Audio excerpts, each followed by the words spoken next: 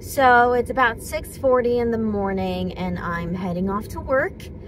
Sorry that it's dark and sorry you're behind my steering wheel again. I promise eventually I'll get one of those things where it'd be just a better angled view.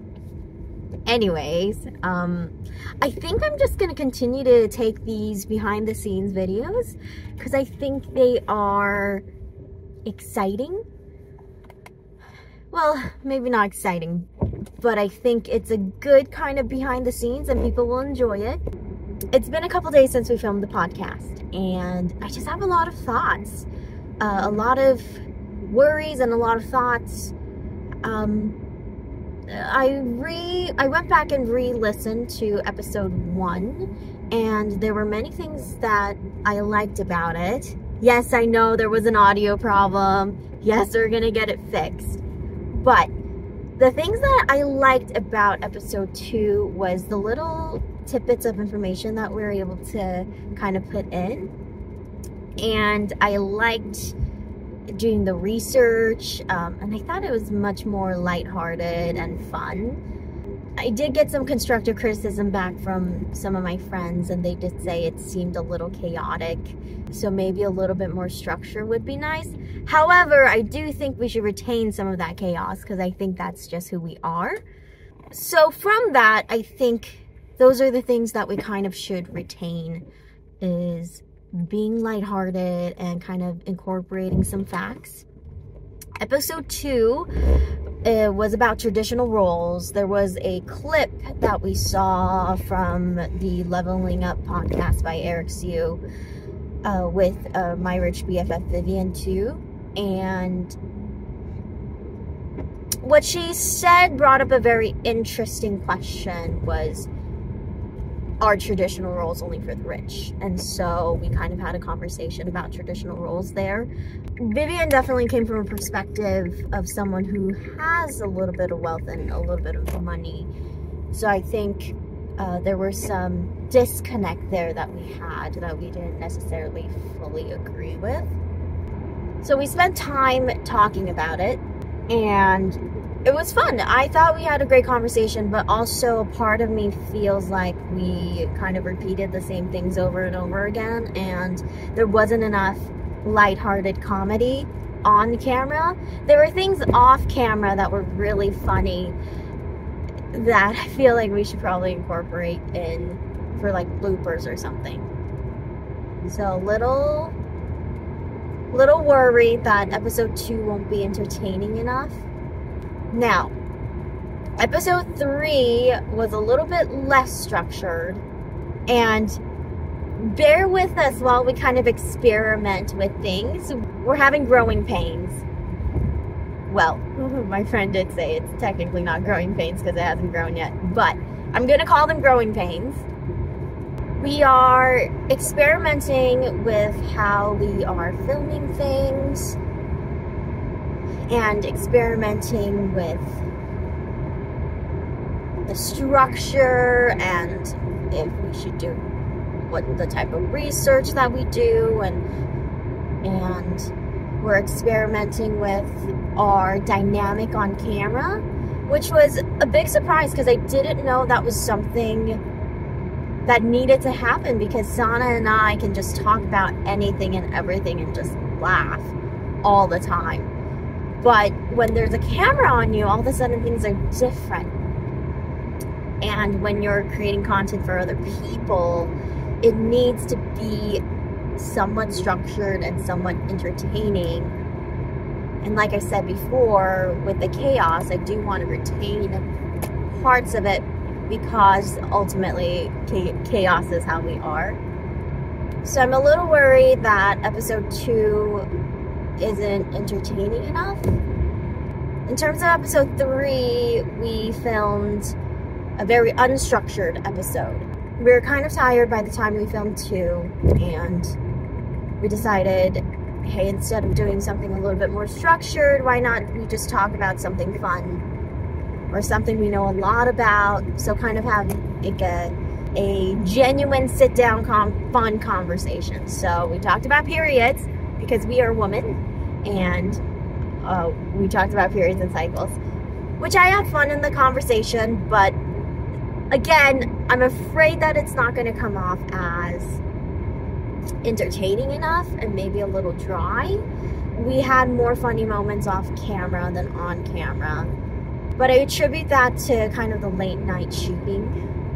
So in comparison to the first episode, I really think we should retain the research aspects and a little bit more structured, lighthearted aspects to the podcast. Other worries that I have is the pre-preparation. So I built an episode schedule for the whole year. We're doing bi-monthly, and we have lots of plans and lots of ideas on what we can do for the future. So I've been structuring things a little bit more and kind of figuring out how we would like to approach the jinhaeng, which I don't know what it is in English. Give me a moment, let me think. Progression, maybe? The order of the episode? The MC order of the episode? The other thing I've kind of noticed is Sana and I do have creative differences. So it's very interesting to have to kind of navigate those. And I like that we have creative differences. That means we can incorporate both of our differences and create content that is unique. However, I think it's going to take some time for us to find the right balance. I really want to create something that people will enjoy and people will just have fun to watch. So I'd really appreciate it if people just give us their input and talk about what they liked, what they didn't like. Obviously, we can't listen to everybody, but a general consensus is nice to kind of incorporate the really popular elements in our recurring episodes. The other thing is we haven't filmed a break room episode yet. We talked about break room briefly in the first episode. Just mentioned it.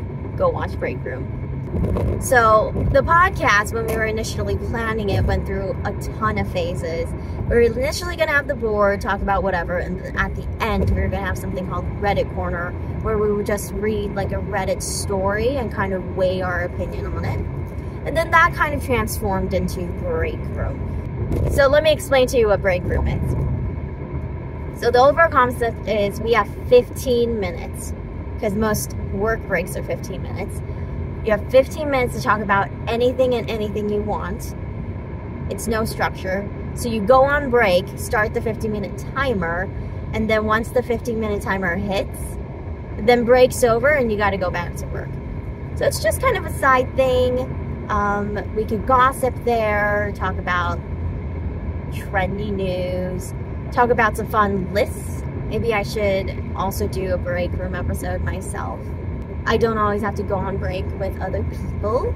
Other things that I thought that we could bring to the break room is eventually when we get big enough and people want to submit their ideas or stories or dilemmas that they're having that they want the bling bling bronze to weigh in on, we could use break room to kind of weigh in on that.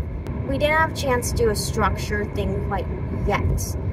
I think I might just do a St. Patty's break room, because I really think we should do a St. Patty's one. I like St. Patrick's Day. Well, I've never celebrated St. Patrick's Day, but I'm very curious on what St. Patrick's Day is all about, and the history behind it, and the customs behind it. So I think I might just do a break room episode of that myself. Lots of morning thoughts.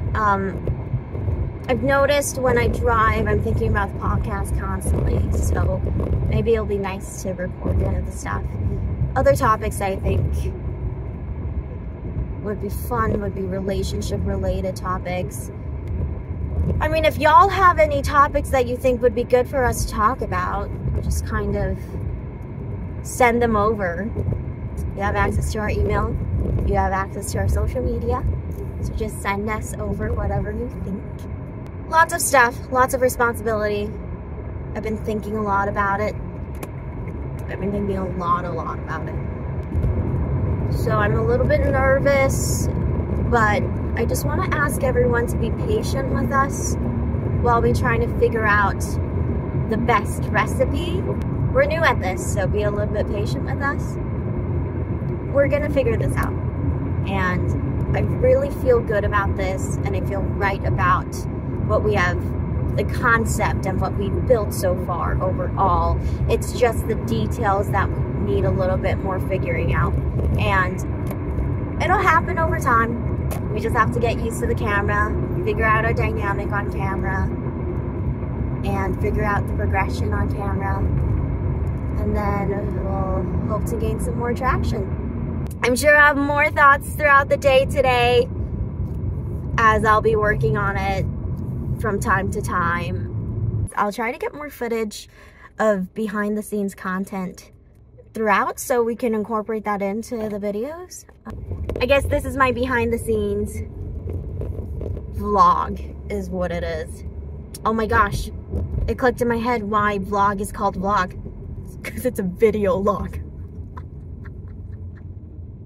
That's funny. Yeah, I make myself laugh. Thanks for watching, and I will tell you more of my brain ideas soon.